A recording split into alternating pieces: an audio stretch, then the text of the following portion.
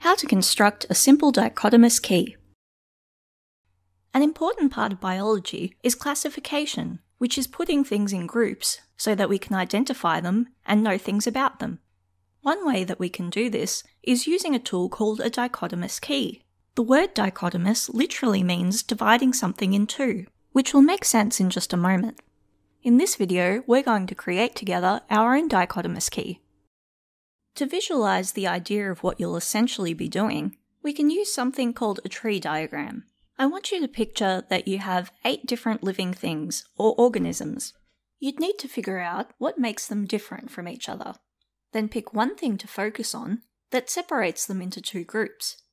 For example, you might notice that half of them have fur and half do not, so you could split them into 2 groups accordingly. Your next step is to further split each of these 2 new groups. Focus on them one at a time though. Within your first new group, you may realize that some lay eggs and some do not, so you can separate them further based on this feature. Again, focus on each of these 2 new groups one at a time, and how each of these groups can be divided in 2 again. For example, maybe you could split the first of the 2 new groups based on whether or not the organism has quills. So the organism that does could be, say, an echidna, and the other could be a platypus. And yes, echidnas and platypuses are monotremes, so they lay eggs. Then you just go back to the organisms that don't lay eggs and choose another feature to separate them. Now you just need to focus on the other side of the tree diagram. Remember those starting animals that didn't have fur? You'd need to look at them and figure out how to split them into 2 groups. For example, some, but not all of them, might have feathers. If you then focus on the ones that do have feathers, you might notice something like some are colourful and some are not, and split that group based on that feature. Then to finish off, split the last remaining group. Phew, that was a lot. So, what was the point of that? Well, imagine you come across an organism and you're not sure what it's called. We could look at its features and use our tree diagram, couldn't we? Say we notice that it doesn't have fur, it does have feathers, and it's colourful. And our tree diagram, or this form of dichotomous key, tells us that it's a rosella. Okay, so that was the overall gist of it, but don't worry if you're not following quite yet. Let's do a proper example. Or pause the video here if you need a brain break first. Okay, so this is our new group of animals or organisms to work with. We have a macaw, a tiger, a snake, a koala, a dog, a kangaroo, a snail, and an alpaca. As well as a tree diagram, which is a visual representation of a dichotomous key, this time we're going to write down yes/no questions at each step, so we can produce a written dichotomous key as well. It may look a little bit tricky right now, but don't worry, we'll do it together as we work through our example. Have a look at our example group of organisms. What do they have in common? What makes them different? What ways can you think of to split them into 2 groups? You may like to pause the video here to think about or discuss this. This time on our tree diagram, we have some question numbers labelled to guide us when we write our written dichotomous key.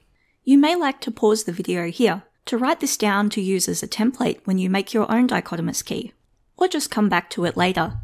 There's no right or wrong way to split these organisms into 2 groups, but this is what I came up with for our example. We could pose the question, do they walk on 4 legs? And we write this down as our first question as part of our written dichotomous key, which I'll write down on the right-hand side of the screen. The organisms that do walk on 4 legs are the dog, koala, tiger, and the alpaca. And those that don't are the snail, macaw, snake, and kangaroo. To continue working on the written dichotomous key, we need to tell the person trying to identify an organism what to do next. See how the branch of the tree diagram links to question 2 for organisms that do walk on 4 legs? So we write under question 1, if yes, go to question 2. In contrast, you can see that the branch of the tree diagram for organisms that do not walk on 4 legs links to question 3. So we write, if no, go to question 3.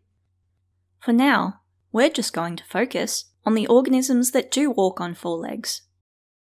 We need to separate our organisms that walk on four legs into two new groups as our next step. One way we can split this group of organisms in two is to ask, do they climb trees?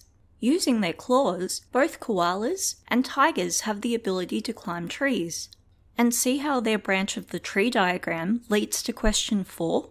That means for our written dichotomous key, we can write, if yes, go to question 4, under our second question. You wouldn't expect a dog or an alpaca to climb a tree, so they would form the group on the other side of this part of the tree diagram. So under question 2 in our written dichotomous key, we can also write, if no, go to question 5. So how can we distinguish between the koala and the tiger for our fourth question? We could always ask the question, are they indigenous or native to Australia? Obviously the koala is, and the tiger is not. So this time for our written dichotomous key, we can write, if yes, koala, if no, tiger. Then for the last group that needs separating on this side of the dichotomous key, we can ask, are they a herbivore? A herbivore is an organism that only eats a plant-based diet. So the yes branch will lead to the alpaca, and the no branch will lead to the dog. So under question 5, we write, if yes, alpaca, if no, dog. Now we need to go back to our group of organisms that don't walk on four legs on the other side of our tree diagram. One way we can split this group in two is to ask, do they have legs? For which we can say yes for the macaw and the kangaroo, and no for the snail and the snake. And for our written dichotomous key, we would write under question 3, if yes, go to question 6, and if no, go to question 7.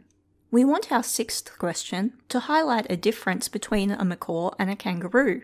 So we could ask something like, do they have feathers? What does this mean we write under question 6 in our written dichotomous key then? You've probably got the hang of it now, and know that we would write, if yes, macaw, if no, kangaroo. Lastly, we just need a question that will distinguish between the snail and the snake.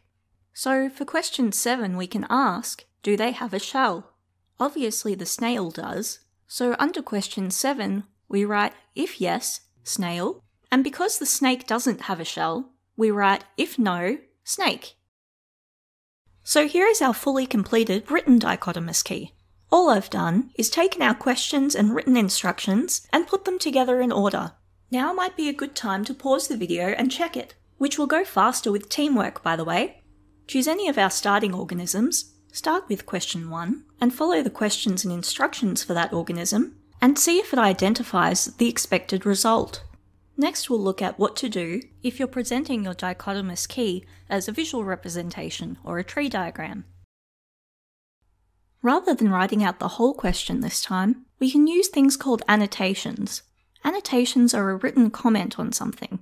Along each of the branches of the tree diagram, we write just enough that you can tell what the question was asking, and you can use the dichotomous key to identify the organism.